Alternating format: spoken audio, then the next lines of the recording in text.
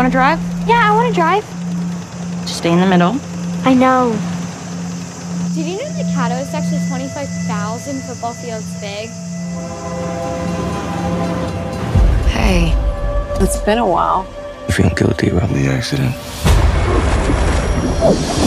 She's your mom, but it wasn't your fault. She hadn't had a seizure in 6 years. I'm not related to any of these people. You're my daughter, so you are a part of this family, okay? Dear Jesus, Eric, and you've been testing us with this drought here. But we know there's many folks struggling in ways greater than ours. What are you doing? Man, why you gotta be such a scaredy cat?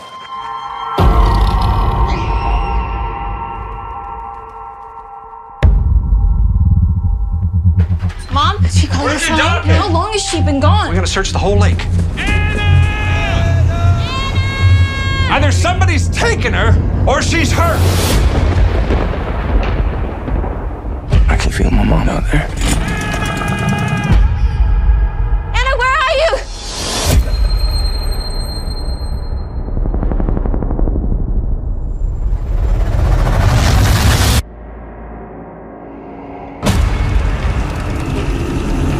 We got a positive ID on Anna Bennett's boat. Her life jacket's gone. Something's happening in that part of the lake. Wolves don't live around here. So how could they be that far out in the water? What if the seizures are hereditary? I ain't never had one. Till now. This is my sister's. Tell me where you got this.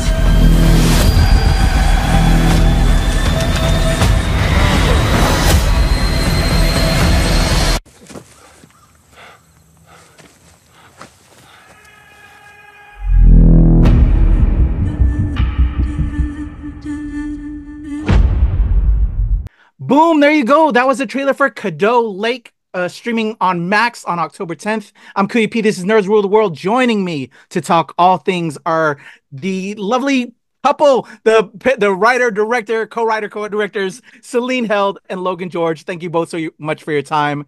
I appreciate it. As of this recording, we're entering the spooky season. It's October, and what a way to kick off the spooky season on Max on October 10th with CADDO Lake. And I'm very curious to start off with, because as a filmmaker creative myself, you both were inspired by a picture of this lake online, I believe, and then you made visits, and then this film came to fruition. I just love that touch of inspiration in how, like, just little things can then spark creativity. Can we start there on how this all kind of came together? Totally. Yeah, it was May 2020, and I saw a photo of CADDO Lake on Reddit, and it was stunning, and it was arresting, and it was weird, and there was just something about it that felt really something I'd never seen before. So I showed it to Logan. Logan was like, yeah, let's do it. So we borrowed my mom's car from Pittsburgh, and we drove down to Texas and lived off the lake for a couple months and wrote the first really horrible draft of the script. Yeah. But being around the locals, and like we did so many boat trips out and would kayak out through the lake, you'd get lost, because you just get turned around in the trees really, really easily. So all of the, just interacting with the environment just really lent itself towards, we built the script like from the ground up, just living there and being able to, drink it in. I love that. Yeah, I've lived down south in near swampland, and just all of that environment can definitely inspire creativity. So you were down there, and as I was looking online, I was like, let me try and find this picture that they might have got inspired. I was like doing research on CADDO Lake. I'm sorry if I'm mispronouncing it, but I saw like Bigfoot theories there, like Native American stuff there. How did this, so like the idea sparked, you started writing, how did it make its way into what we see on the screen on October 10th on Max? Well, it was COVID, right? And so I think that we were kind of asking this question between the two of us a lot about our parents and how much we can truly know them, who they are. Before we were born, especially. Yeah, my mom died in 2019, actually. And so Celine, we were talking about it months later. Celine mentioned that my mom had told her these stories, these memories from her life. And I was like, wait, I've never heard these stories. Like, it didn't even sound like my mom. And I was like, how did I never hear this? And so it brought up this notion of like, how well can you know your parents who've lived this whole life before they gave birth to you? And even like borrowing my mom's car, we couldn't say hi to my parents. And so I think that they're behind glass. There's this thing of like family that felt very separate all of a sudden. This thing that we reject so much. Oh, I don't want to go home for the holidays and all this stuff. And then suddenly when it's taken away from you, that's all you want. And so we wrote this story a bit in response to those ideas. Mm-hmm. Wow. It's crazy how the pandemic was so terrible for a lot of us, but it became such an inspiration for us as creatives. I just love all of that. That's amazing. So when I watched it, I was like intrigued how you utilize this swamp area, and I'm not going to spoil, but this area became a device for this story to then twist into reaching out to all these other parts. I think I kind of did my good thing there by not giving away too much. Well done. Let's talk about the amazing cast that has to pull this off, because we're going to focus on a family throughout this film and the things that happen with them. Can we talk about Dylan O'Brien, Eliza Scanlen, your cast that you put together for us to follow as an audience? Dylan and Eliza are amazing team players. We were in waders like 80% of the shoot. We were in mud. They came out 2 weeks before, learned how to drive boats, met so many of the locals, some people that inspired us when we were writing the film. And they were just down, which is way more than you can ask of your cast. I mean, yeah, it was, they literally lived in cabins off the lake for the entirety of the shoot. And so much of the film rests on their shoulders, these like, ultimately solo journeys that they're going on. So we're asking a lot of them, it's not just physical, they're like the emotional core of the story.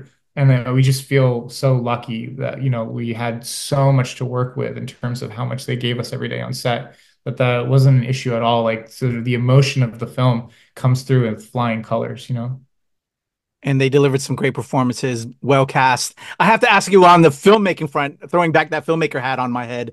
I was reading also, you both shoot a lot together. Like, one of you records while the other does sound.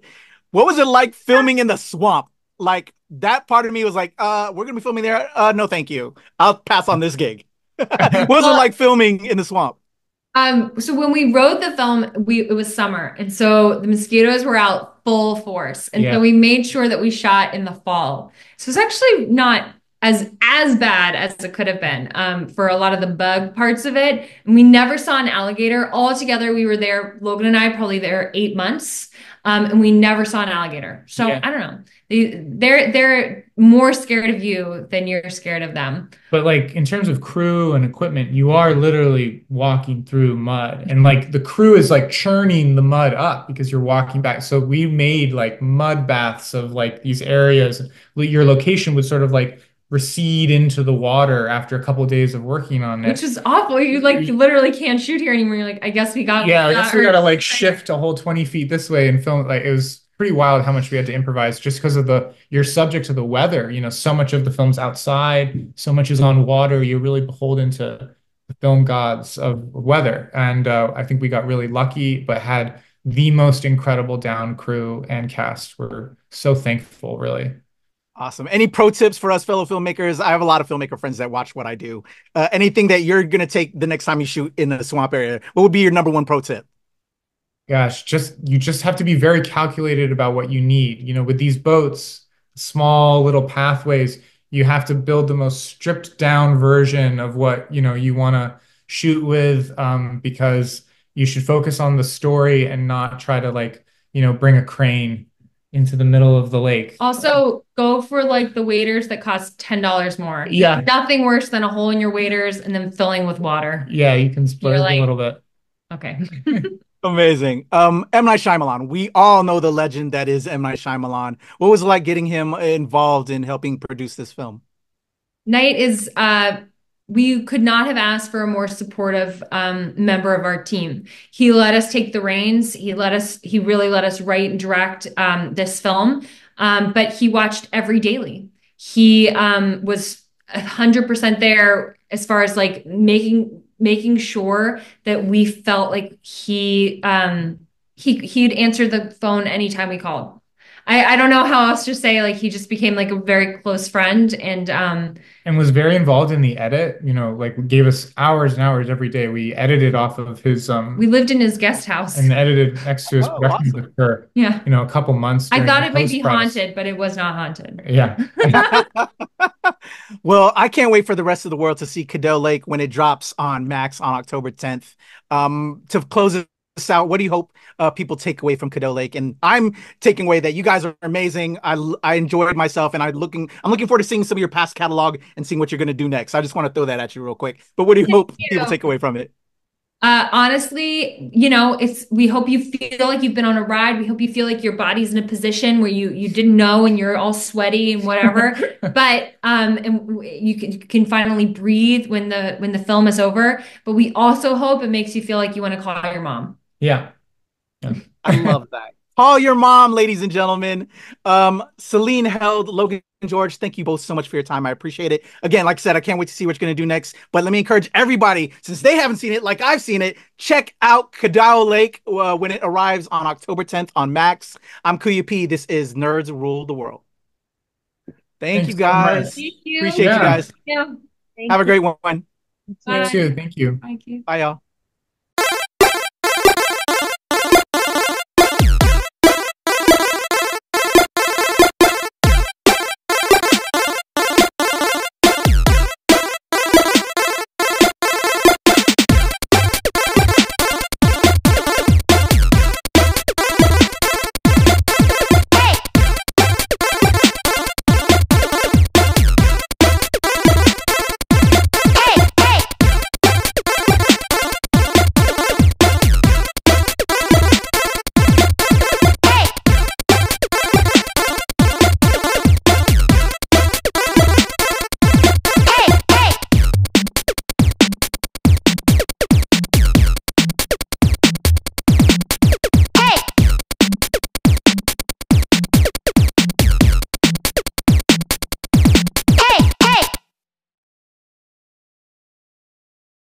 Hit record. Awesome. But here's Celine and George. Excellent. Logan. So I don't need to record on mine. You're going to send me the footage. Yes. All good. Awesome. All right. Well, thank you, Alejandra. Hello, Celine. Hello, Logan. It's a pleasure to chat with you both. Nice to meet you. Talk to you. Awesome. So I'm going to count us in to help me real quick with my edit because I'm putting the trailer right in front. Okay, sure. All right. Let's have some fun. Here we go. In a 1, 2, 3.